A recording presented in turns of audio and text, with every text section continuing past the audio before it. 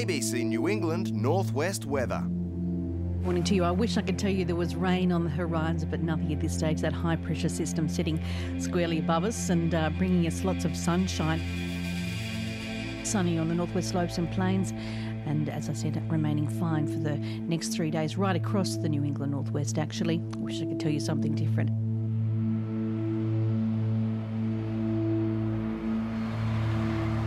Unfortunately, because of the vastness of the drought, the only hay that's around really is in Victoria and South Australia. So for that reason, I never thought I'd ever have to, but we're having to travel 2,000 kilometres, 1,000 kilometres down, 1,000 kilometres back. I'd be joking to say that it's not tiring, and I'm a bit too old for this sort of stuff, but anyway, that's how it is.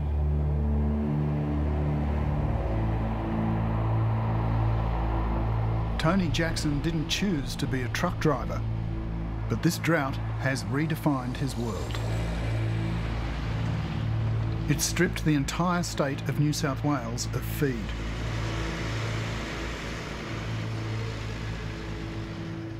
Tony Jackson is just back from his 17th trip to Victoria carting hay. It's a 12-hour drive each way. How you going, dear? Jake? How's your drive? Long. As soon as you get a couple undone, Em, you can start unloading this if you like. Yep.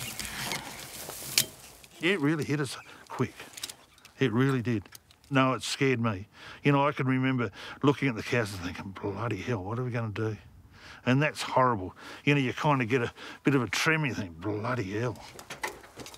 He's not young, of course. It's been really hard on him. He's finding it tough. Like, he's getting tired, as you would, and he's doing it by himself, so he doesn't have anyone there alongside him to keep him company. With Tony on the road so much, the farming is left to his stepdaughter Emma and their assistant farm manager Jake Roots. It's been horrible. It is sad. We're just trying to keep the cattle alive, so I guess I do get emotional. Yeah, all we're doing is trying to keep them alive, and we got to get what we can get. It's been hard trying to find the hay. This load wasn't that good, but it's all hay, so. She has a passion for this land, and I've said to her, as long as she looks after me in my old age, it's not going to be sold and it's hers. Emma's had it tougher than I've had. I've spent over 60 days away from this place in the last 3 months. In the trucks, I haven't been here a lot. Emma's the one that's had the hardest job. She's had a lot harder job than me because she's looking at the coalface more than I have.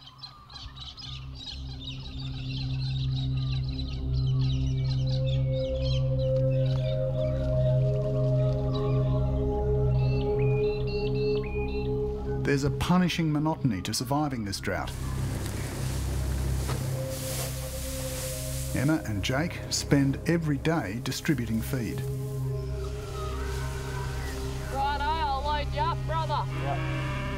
Emma is desperately trying to save the herd and her future. I'll shut these gates behind you. Yeah. It might be all day.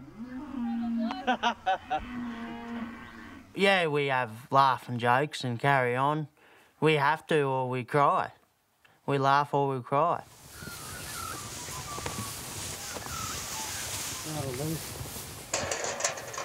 If it doesn't rain, well, they'll run out of money. Yeah. And it's not just this farm, it's all the other farmers around us. Poor Emma, she's 28, 27 now, and she thought she would take over the family farm, and she might not, because of drought.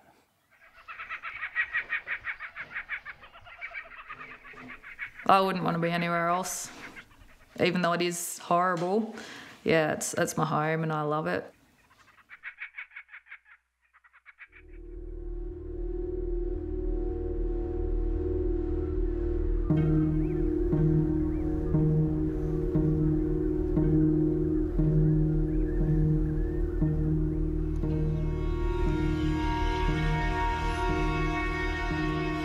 A new day begins with the same cloudless sky and the same questions. You get up in the morning and go out on the veranda and have a coffee, and you just think, what's today going to bring? How many cows am I going to shoot? What am I going to do?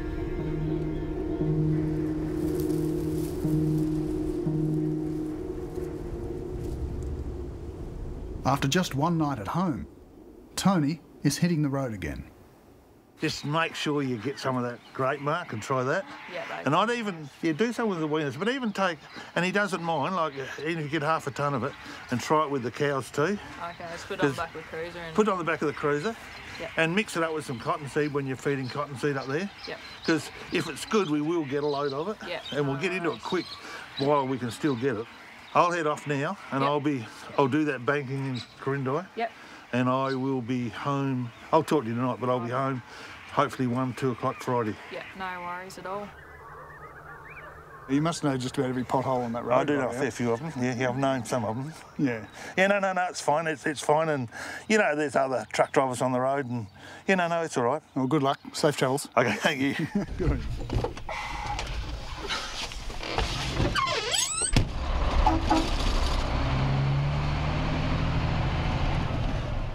Poor Tony, he's doing 2 trips a week now. It started off, he was doing 1 trip a week and he'd have 3, maybe 4 days at home. Then it got worse and worse and we were feeding more and more, so he just had to keep rolling, and that's what he's doing at the moment to keep up with us.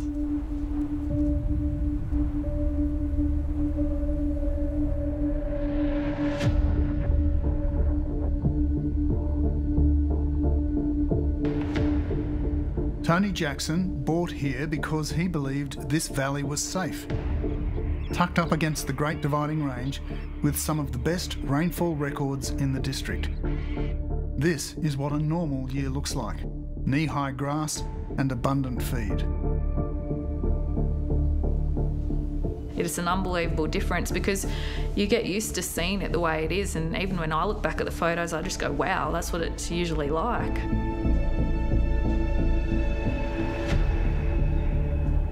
We're not the only ones, and we have to remember that. We're not the only ones that are shooting cows and feeding cows and trying to keep everything alive.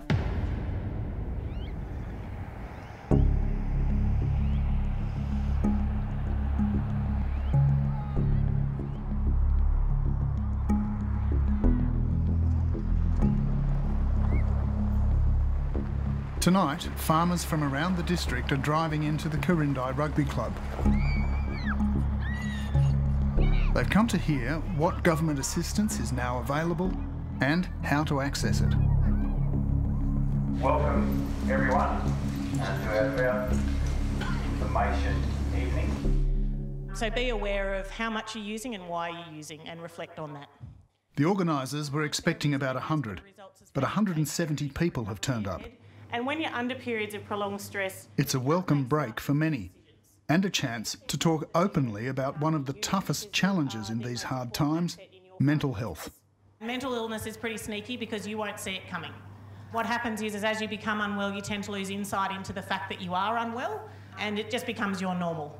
I think it's really important again to remember that under periods of prolonged stress, decision-making goes out the window. It's so important for your farm business that you stay well. Tough times don't last, tough people do, but you certainly... Navigating the bureaucratic maze to access available financial help is also a challenge for many. Freight subsidies, farm household allowances, concessional loans are all available. The biggest message I can give to you tonight is please do not self-assess. Let us assess whether you're eligible or not. Everybody's circumstances and income and everything is different. So do not self-assess. Let us make that decision. That's the biggest thing. Thank you. I'm here to let you know what's available through the state. So we're talking about New South Wales Government and the Rural Assistance Authority. But what about the people who are ineligible for it, either because they try and get ahead by working off farm, or they build up an asset base off farm, which is exactly that, an asset, it's not cash? What's going to be done to help all of those people? That's a great question too. I suggest you ask your local, state and federal ministers. Done that. Yeah, keep on asking. Right. So you guys need to lobby the people that you voted in to represent you. Yeah.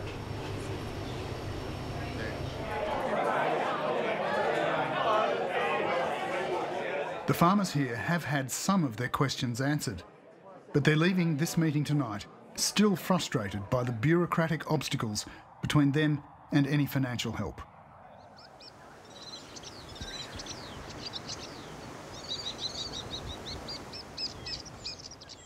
It's a waste of time bringing a politician. It is an absolute waste of time. I started making phone calls last November, and then they said there's no drought relief. And I kept it up and kept it up. So I rang them a couple of months ago. I said, now we want bulldozers. And they said, what for? I said, to bury the cattle. And they said, it's not come to that yet. I said, it has.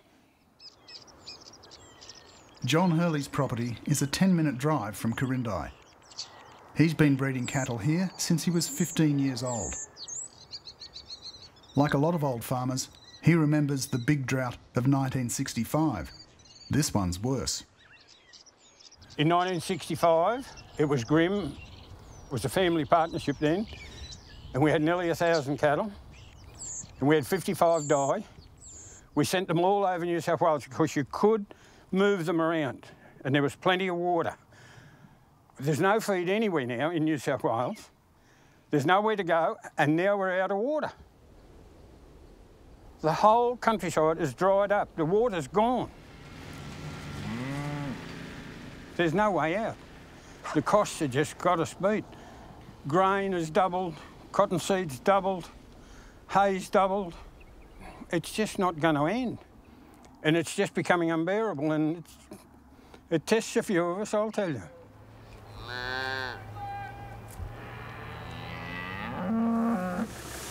Right. John Hurley has been hand-feeding his cattle since April last year. Got to stick in.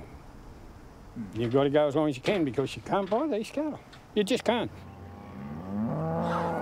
We just keep plodding on, get out of bed at 6:30 every morning, go and feed the cattle, 7 days a week. It's a dead end, and it's going to crush a lot of people. And it gets to us, all of us. But you just got to soldier on. It's not just the cattle he's fighting to save. This is a bloodline built up over decades. Every new calf is another mouth to feed. But for John Hurley, this is what it's all about. You want to know what makes me get out of bed every morning? That. Breeding cattle that are better than anybody else's. That's what motivates me, and it's been my whole life. For 63 years. Somehow we'll keep them alive.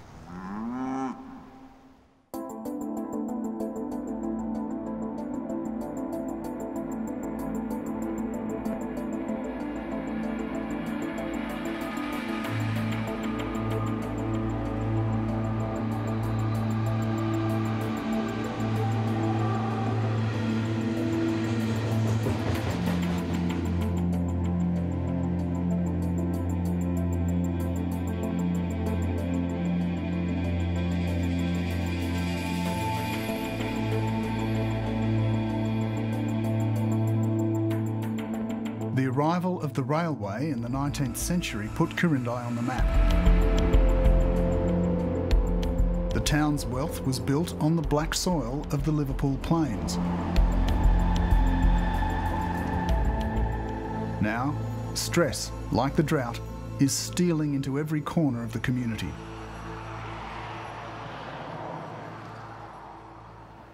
I have seen extreme surge in severe mental health issues leading from mild, moderate to severe depression, anxiety, very uncertain future and long-term consequences that patient expressed to me as a result of this drought. Dr. Luqman Nassar runs a clinic on the main street. He says some of his patients are not filling prescriptions because of the cost. The bottom line comes that at the moment they are struggling to feed their animals. They are paying heaps of cost to feed their animals. So they prefer to keep them alive rather than looking after their health. But it's the mental strain that's taking the biggest toll on his patients and, it seems, on him as well.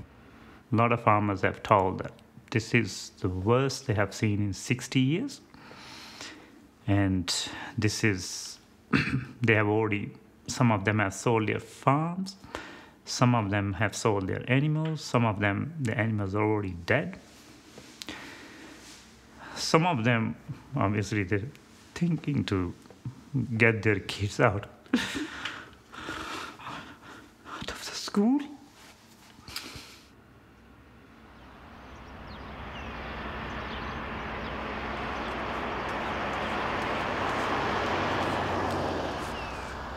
Got all those talking ladies in the kitchen, please, when you're ready. Ding, ding, ding, ding. Yep, she's dinging. Listen to a ding. Bring your cup of tea in. And we'll just cover the food over and you'll be able to have a bit of lunch.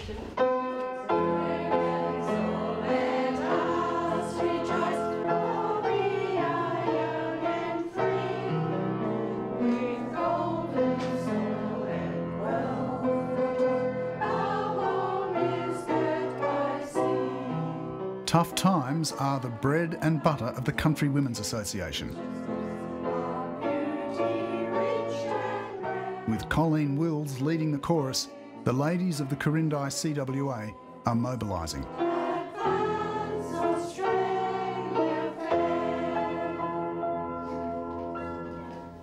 Honour to God, loyalty to the throne, service to the country, through country women, for country women, by country women. Thank you. There's another $500 come from a lady who we know very well in Sydney. The CWA is distributing care packs to farmers too proud to ask. You can't really put an estimate how generous people are. And all they want is for the farmers. It's important. There's no rules, regulations. We don't have 8 pages of paperwork or more to fill in. Yesterday was very emotional again. A little old lady rings me up. She said to me, I'm 92, but she said, I'm going to give you $2,000. And I thought, oh my God, Father. And she said, you make sure all those farming women get a tube of lipstick. And I thought, oh my God, Father. Drought has no respect to person, whether you're rich or poor. The important thing is to realise that country women, if they're on the land themselves, they know who's hurting. They know because the price is the same for everybody.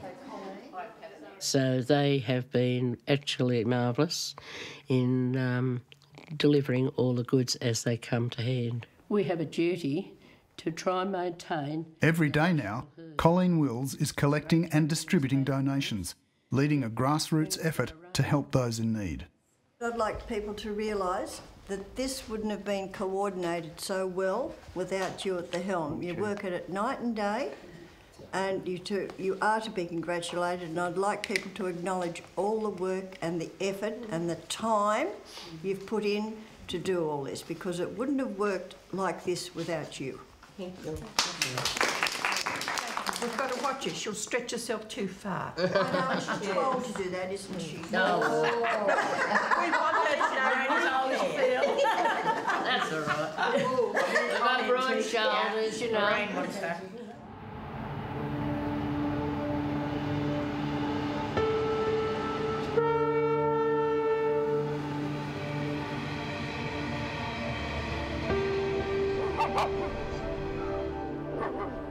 I suggested to the ladies our greatest need was to keep our shops open in our main street. So the idea was we went round and gave money to the shops to provide vouchers to people in need or who could benefit from them, actually to bring people into the main street and support the town.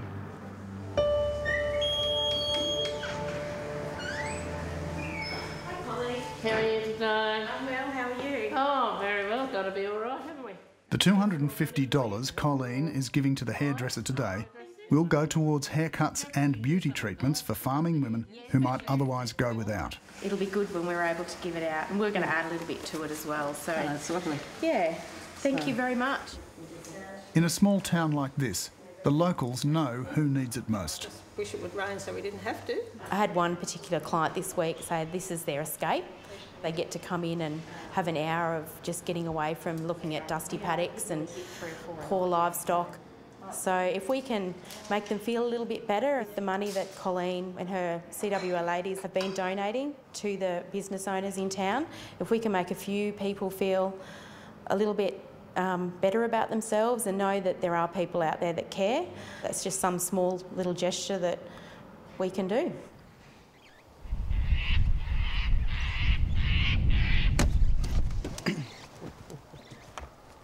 Colleen? Hello, Michael. How are you today? I'm good, thanks. How are you? Welcome to Windermere. That's a beautiful spot you've got here. Oh, lovely to see Colleen Wills lives on a property a few kilometres out of town. Very peaceful. She's been a community leader in the district for decades. Yeah, never a dull minute when you live in Corindai. Is that right? No, never a dull minute. Yeah. Always something to do. Hers is a wisdom forged from a lifetime on the land.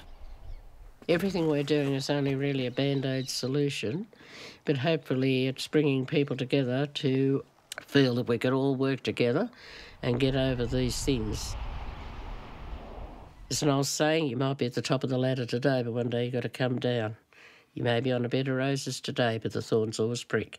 So you just got to pull yourself together, everyone pull together, and I'm sure they can make their town great, whether it be Corindai or wherever else. We're all just got to work together for the good of each other.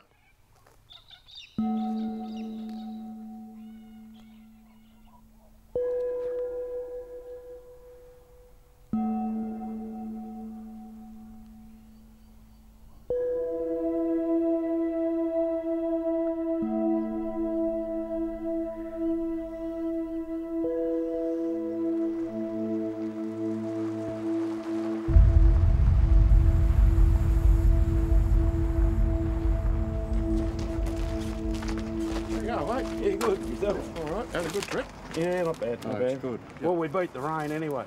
Didn't have to tarp it. John Webster has been selling grain and farm supplies in Corindai for nearly 40 years.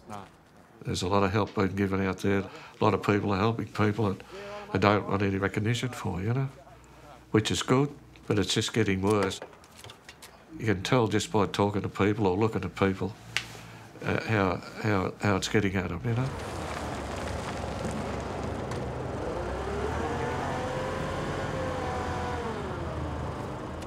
Everybody are in limbo because... John Webster was hoping to retire, but the drought has him busier than ever, sourcing feed for his increasingly anxious and desperate customers. Today, he's taking delivery of 10 tonnes of cottonseed from the Riverina. He already has buyers waiting for it. I'm trying to buy another 200 tonne at the moment, and it's just every day, every deal you're doing now, you just feel like you've loaded a ship, you know, because there's a lot of work in it, putting it together. You can sell it, but you've got to be able to buy it. That's the big thing. But everything's just creeping up in price now too, and which is a worry. Cottonseed that was selling at the beginning of the year for around $200 a tonne is now selling for over $700. Yeah, Ross, it's John speaking. How are you? John is on the phone day and night working his contacts, chasing feed all over the country. We started shifting that wheat. They've done 3 loads from up at the ladder. So I'll let you know when we're finished, and then you can start again, you know? What else are we doing? Every week it's getting worse. You wouldn't think it could get worse, but it is. It's just got that real bad feel about it. What sort of impact is it having on the town? Oh, the town is really suffering. And the business houses up the main street here.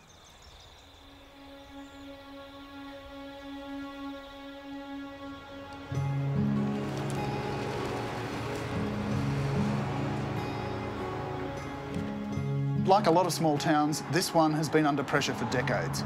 People here can remember when there were 6 butcher shops on the main street. Today there's none, and a lot of the shops here are now empty. This drought isn't just drying out the countryside, It's amplifying and accelerating a decline that's been underway for years.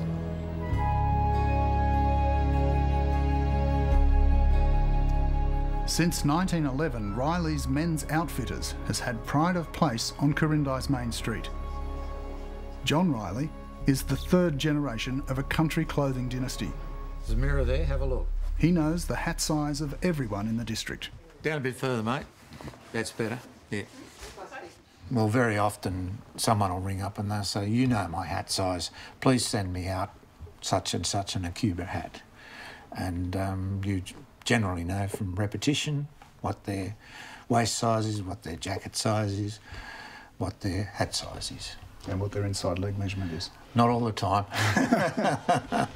These are for the high school. Oh, right. Do you need any more, or have you got all yours out? Well, I've got all the ones that I want. So. Lorraine Riley joined an institution when she married John in 2005. We're going to drop these over to Wayne today. There's really nothing happening in town because the money's just not there. We need those farmers to be making an income so that they can be in town and spending. And of course, that's a lot less these days. Riley's has also been given money from the CWA. I had one gentleman that told me that he only had $20 left in his bank account, and through the generosity of the CWA, I was able to supply him with a pair of jeans, for which he was very grateful. The jeans he had on the day he saw me were all ripped and torn, and the next day he had his new jeans on, and I was very pleased to see that. Changing habits like the rise in online shopping have undercut the business. The drought hasn't helped. Riley's will shut its doors for good soon. John doesn't expect to find a buyer. Because of the drought, no one's really interested. There's no business confidence in taking on a new venture, and unfortunately,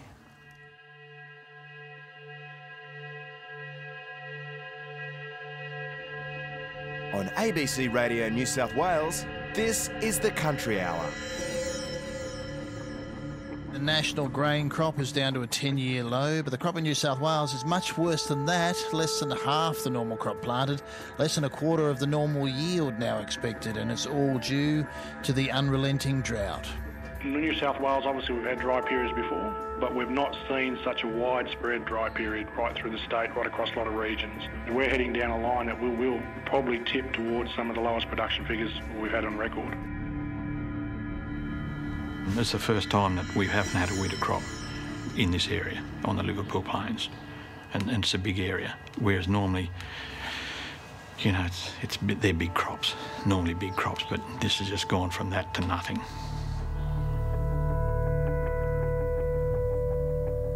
No crop means no income for contractors like Lindsay Mabry.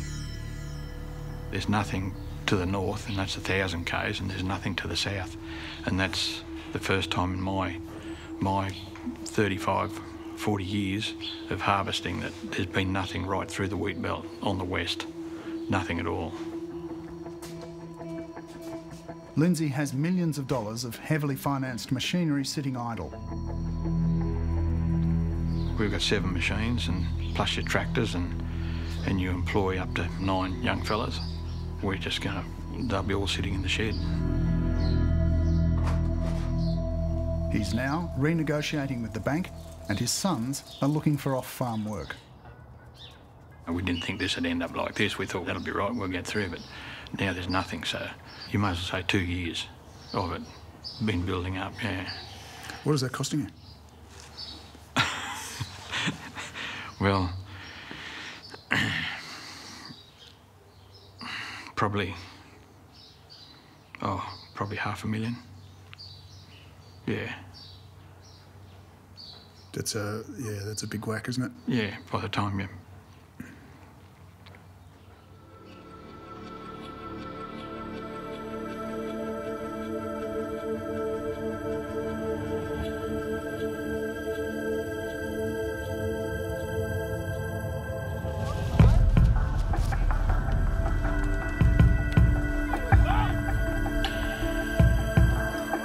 For most people in the middle of it, surviving drought is a day-by-day challenge.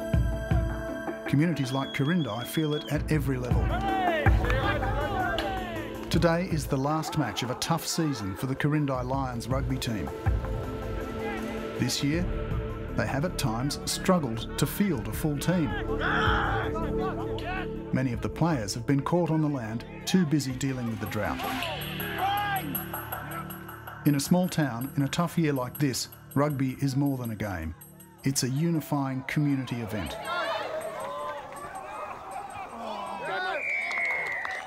But I think the club really provided an outlet. I think it gives them a good off the farm, and also their fathers. You know, a lot of these kids, their fathers come in and watch them play, and mums too. So I think it gives the whole family a chance to get off the place and just forget about it for a couple of hours on, you know, a Saturday afternoon. Last week, they went down 88-12. Today, it's a different story. They enjoy themselves and they're happy. There's laughter, you know. It's all the stuff you want, you know. They're taking the mickey out of each other. There's a lot of banter. They're giving each other a hard time, but they're looking after each other too, you know. The Lions have left their best game for the end of the season. It's a much-needed morale boost. I think it was just a big collective effort. I think there's been a lot of, I guess, bit of talk around the town this week about finishing the season strong and going into next year. So it's a tough time at the moment, so it's just good to have something for the town to rally around. So, yeah, very good. Right, thanks, guys. It was a great day, you know. The boys are happy, everyone's happy, the spectators are happy, you know, and I think to finish it on that sort of note gets us on a good step for the next year, for the next season.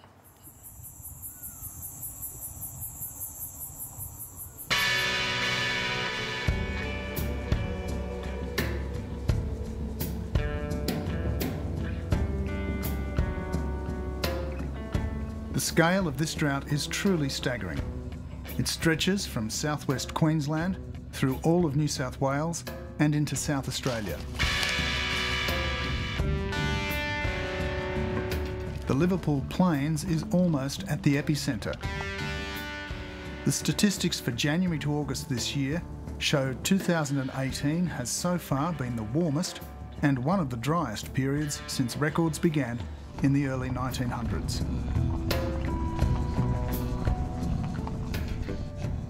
Unlike floods and storms, droughts creep up on the country.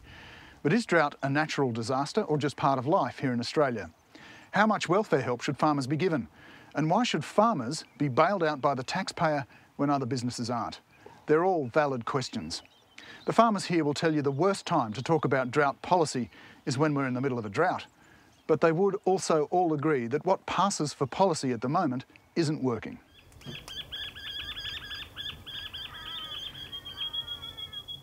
There's been no analysis of what farmers have been doing to become more drought-proof, where they've been doing it, how they've been doing it. So policymakers don't know what measures are going to have a tailored impact. They just say, oh, you can have some concessional loans, you can have these grants and whatever. Paul Mankerville is a local farmer and former Quirindi mayor. He's also been an economic consultant with the World Bank. He says we need a comprehensive drought policy. It is critical that you get drought policy aligned with other policies for the modern era, that is climate change, energy policy, water resource policy, to stop the decline of the agriculture sector. 12, 14, 16, 18, 20, 282 from Everson 2. It's sale day at the Gunnedah Cattle Yards. 56, 56.7. This is where the years of farming and breeding either pay off or don't. Many of those selling today felt they had no choice. As you can see today, it's very much a cow and calf yarding, and that's particular of a drought circumstance where people are forced into a decision where they've just got to unload, and that you see that today with cows that are split up with little bobby calves. A total different scenario than what we'd ordinarily see this time of year. We've got a lot of clients that have been in the mix for 50 and 60 years on the land, and they're saying that's the driest time they've seen around here. 222, 223, 4, 5, 6, 7, 8, 9, 30. You spend or bread, everything right, they can be 11s or whatever the number you want them to be. This time last year, Patrick Pirtle was selling fat cattle for record prices. At 220 cents, what am I not now?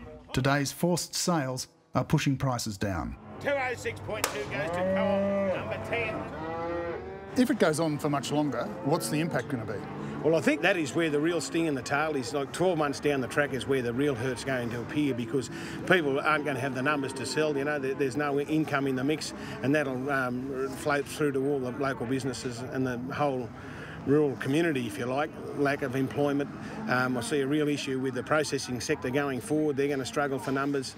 It's created a real dilemma, this drought, and as soon as it's over with, the better it'll be for everyone. On the other side of this drought, that is a positive. The people that have been able to feed and hold their stock, I think they're going to be very, very well rewarded. Always a bit of a gamble, though, isn't it? Proper gamble at the moment. The day comes when you don't know that you can source that fodder. Of course, that's where the gamble is.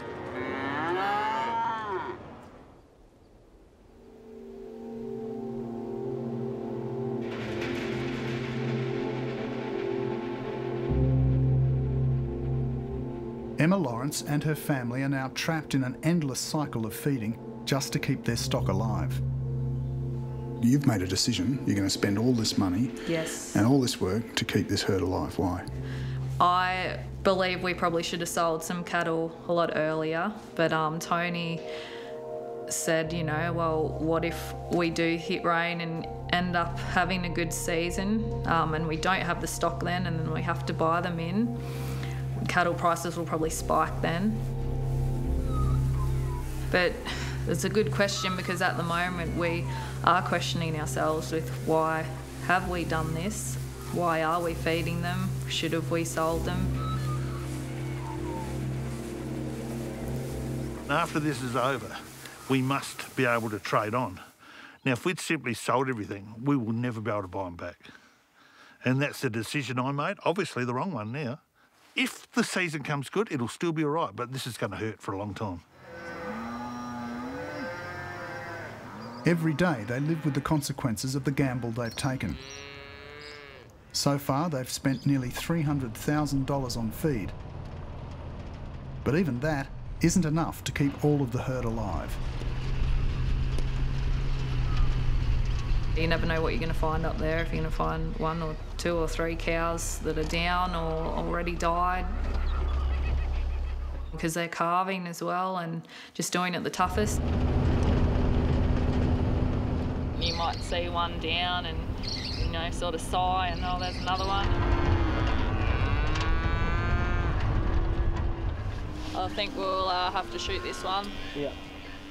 They won't get up. They give up pretty well. Just get down, can't get their front legs up or their back legs, and just pretty well give up. There's nothing you can do. You've got to put them down humanely, so yeah.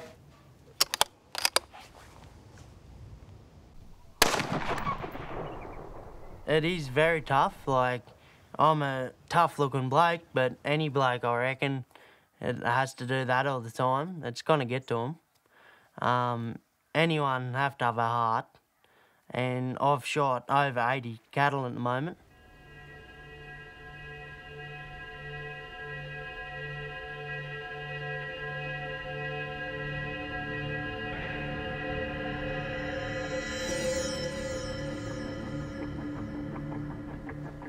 I guess mentally and physically it's challenging. Jake and I always talk amongst ourselves, you know, and I'm sure we'd pick up if each other were getting down. In the last few weeks, there have been a few showers. Some of the paddocks have started to show a bit of green, but it's nowhere near enough. Cows actually need the grass to be up a couple of inches so they can wrap their tongue around it to eat, whereas sheep and horses can get close to the ground with their teeth and eat, but cows can't.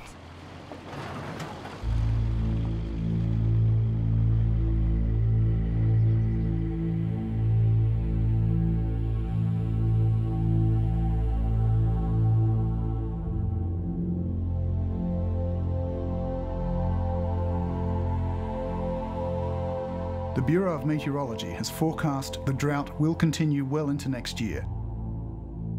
The chances of an El Niño, which will see reduced rainfall until next autumn, are now put at 50%.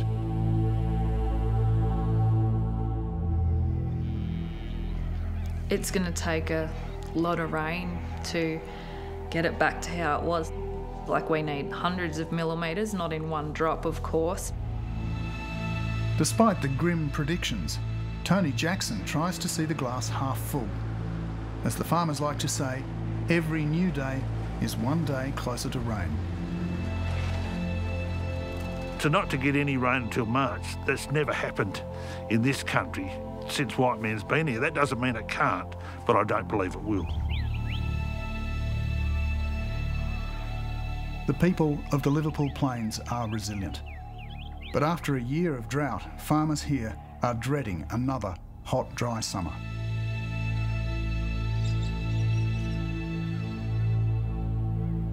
If it keeps going like this, they can't afford to keep me going. 12 months down the track, I might be without a job and Emma might be without a farm.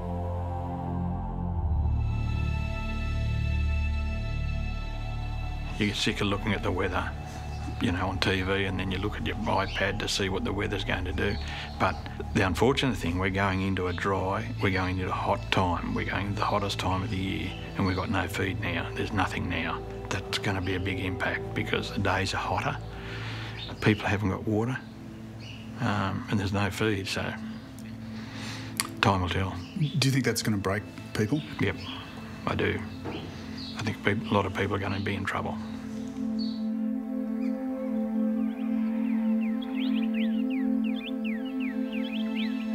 The fact that a property might be worth $1 million on paper, according to the Valuer General, does not put bread and butter on their table today.